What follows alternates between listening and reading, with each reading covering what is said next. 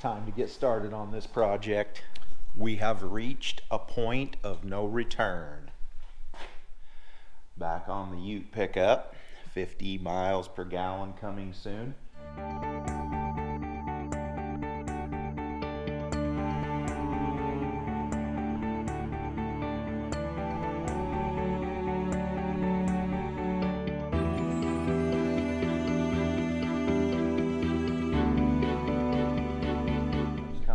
Nicely.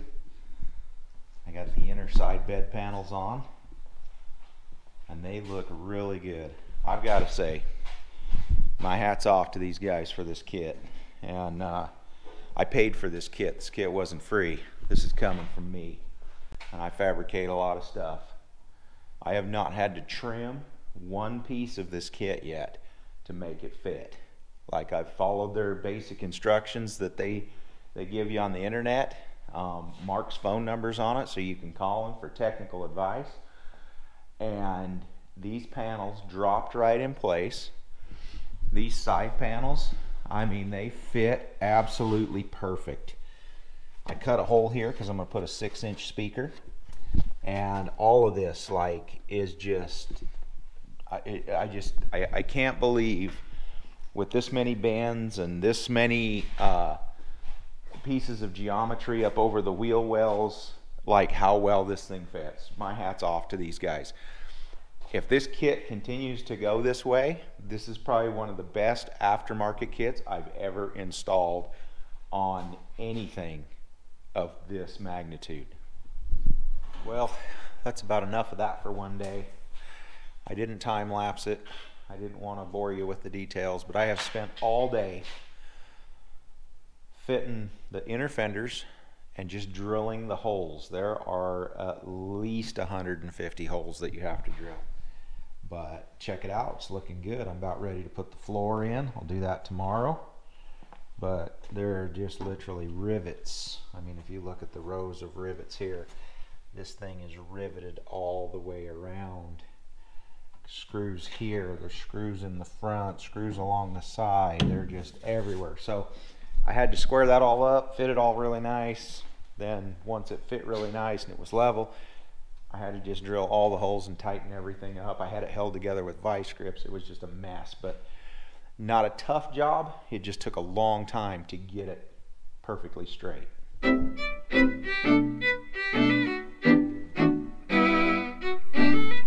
New day in the garage, everybody. What I've been working on here this morning is a little bit of fiberglass fitting. I haven't filmed a lot of it. This is still fitting a little snug there, but fitting these panels on here. So he rough cuts these when he sends them. You have to cut these little notches, and obviously you want this to fit as tight as possible because you have to seal this. Where the cab seals right here, that seals the inside of the car so that the rain doesn't get down in here. It can get in here okay, that's fine, but inside the car we can't have any rain.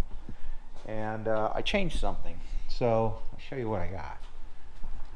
He sends this door sill ground effect thing, and he gives you the front pieces, and they're kind of, I don't know, they're kind of cool. But so this was the piece from the driver's side, and I just got looking at it and I didn't like the way it fit, and it just really, I mean, it adds to the car, but it doesn't. I'm not really a ground effects kind of guy, and I'm not going to lower it. I'm going to use this truck. So what I did was I cut that off, and then inside I put a piece of metal that I can attach this to, and then this body line will be flush, and I'll fill that in. So he does give you a pretty nice little door sill plate here that seals the jam up, and I guess this is the seal, that's the jam.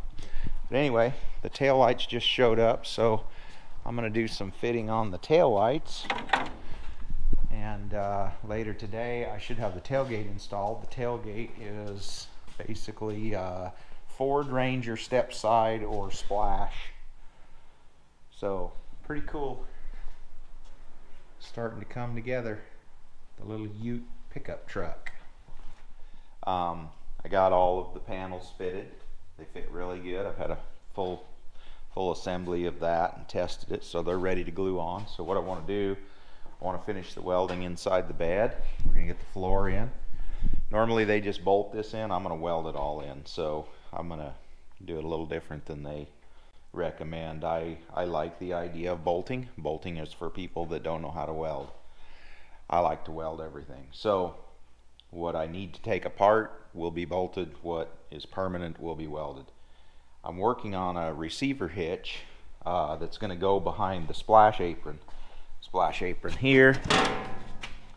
So the splash apron goes right here, and I decided that the factory rear bumper is plenty strong enough to support a receiver hitch. So what I'm going to do, I'm going to cut a hole in this, and we're going to put a 1-inch receiver in it, but I'm going to weld these collapsible low speed bumper stops, and then I'm going to add a brace from here to the top of this, maybe one to the bottom, just to make this a little bit stronger. Then I'll bolt this back into the car. Once I put the receiver hitch in here, I'm going to attach it to the back side of the car and actually give it a little more support. So that thing's only going to be probably, enough for a little 1,000-pound trailer. I don't want to pull anything big with this. That would hurt my mileage. Alrighty, it's that day. We've got our hole drilled for our speaker wires. That'll come around here. There will be no access to this once I put this panel on. You'll have to go through that hole. Got the headliner all out, and we are ready to glue the side panels on. So they glue and rivet, these fiberglass side panels. We're going to get those glued on right now, and put the top rails on. This top rail goes on top of the fiberglass and kind of sandwiches it in here. It's kind of a nice piece. Trims it out, makes it look nice. And then we'll get the back of the cab on. And we have one more piece to finish on the bed. I got all that welding done yesterday. Looks nice. This piece will fold up to access the spare tire. It's kind of ironic though. Should have just cut that out and put like a hanging chain on it, because you can't really access the spare if you've got stuff loaded in the back of the truck. You have to unload it to get the spare out. So I don't know, I may end up doing something different with that. Cut the bottom of it out and make a chain thing that'll lower it down. But I don't know, we'll cross that bridge when we get there, because I'm going to use this truck. It's going to have stuff loaded in it, and if I need the spare tire, I'm going to have to unload it. If it has a heavy engine on it, I ain't going to be able to get my spare tire. So we'll figure that out. But yeah, we're going to get these panels put on. So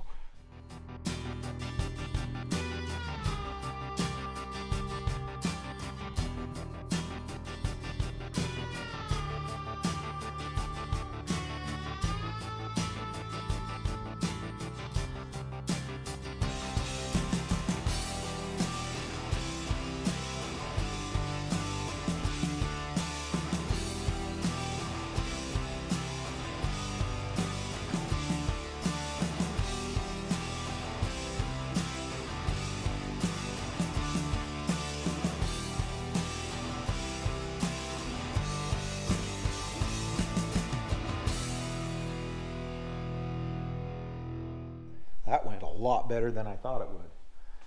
Didn't really get to film this side going on too much, but yeah, you saw the time lapse on this one. This panel, 3 screws in the top. These are flush rivets along here, and it looks really nice with that piece that I cut off. Fits really good. A little body work to do there, but that ain't bad. I put expanding foam in the top. I've got it all glued and screwed and ready to go. So what they want you to do here is like windshield glue, but I might put Cavasil or something like that. And then kitty hair Bondo across there. All I've got left to do, I've already fit the tail lights. I've got to finish fitting this panel. So I've got to trim some off of here. You can see I'm up on the lip there. But before I get too carried away, I'm going to put a receiver right here. It's going to have a fold down license plate. I'll be able to slide my receiver hitch in right there where the license plate is. We're just putting the final touches on this fiberglass stuff. And then we're taking the interior pieces over to my buddy Tim to get going on the interior. And I don't know, we should be close. Should be ready to put some tail lights in. So I've got a little glue on here. We're going to glue it and rivet it.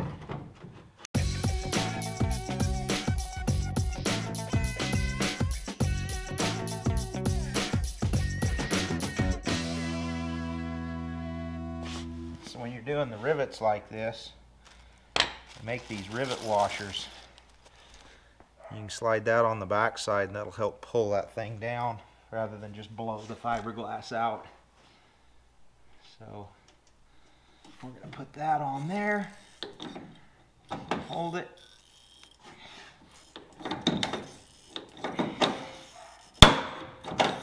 nice and tight. And we'll drill.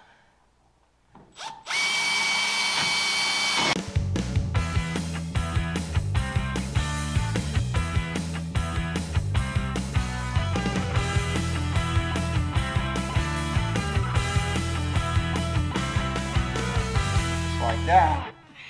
A little bit of body work on those and they'll look really good. We're going to cut a hole right here and put a receiver hitch, fold down license plate. We got tail lights and tail light wiring. Working on getting glass cut.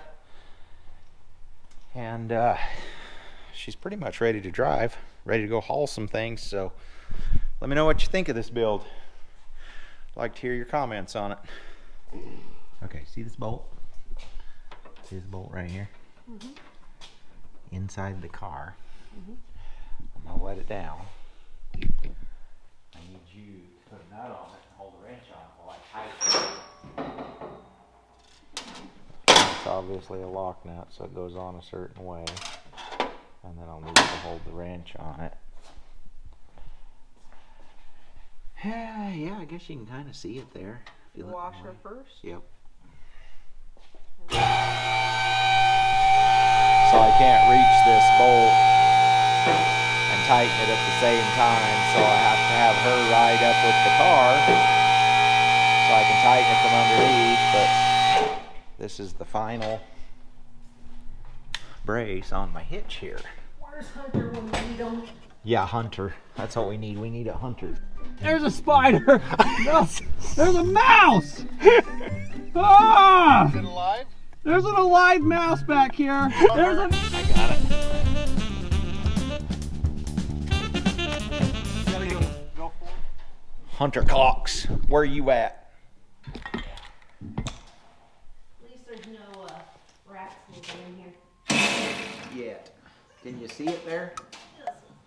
Oh, I got it.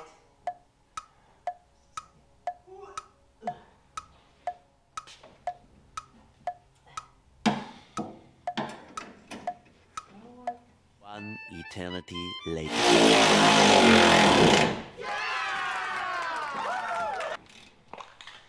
me just do a little painting here and then I'll let you down. Now this is what you call a tailgate party. Thanks for that entertainment. Always glad to help out. It's zippity fast. I think the car's faster. Less weight. Well, it's 275 pounds off the back end.